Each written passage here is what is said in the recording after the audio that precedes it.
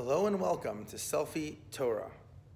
This is another edition of Ventriloquism, where I do a really bad job of ventriloquism because you see my mouth moving too.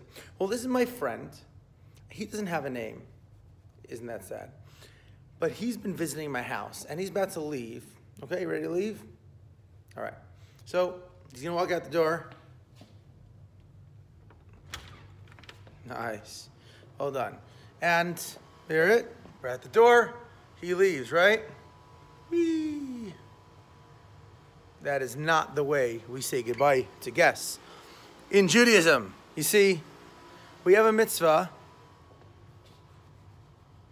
called being milave guests, escorting guests out the door. In fact, there's a certain distance that's almost 4 cubits, about 7 feet or so.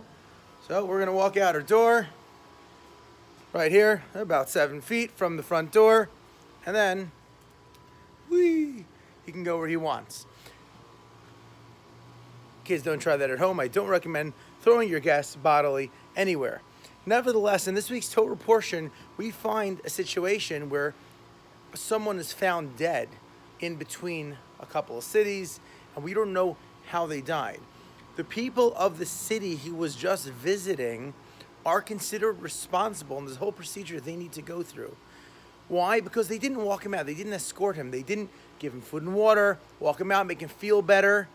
Because if you help someone leave in a positive way, they're more confident, they're happier, and they can withstand more attackers or hunger or whatever it is they go through. So I'm gonna go and pick up our little friend here because I didn't mean sorry about throwing you. That's okay, I don't mind.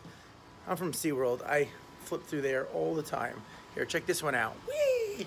Whoa. Anyway, so we learned about the mitzvah of escorting guests, and it's something we could all do at home. When someone is walking out of your house, don't just wait in the doorway and have them walk out. Step out with them, walk them out. It'll make them feel better.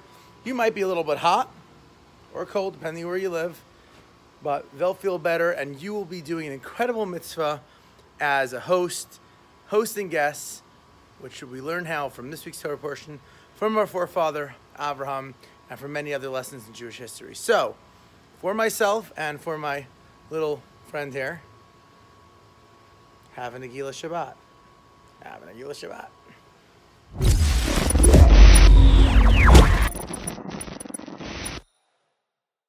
Just keep swimming, just keep swimming, just keep swimming.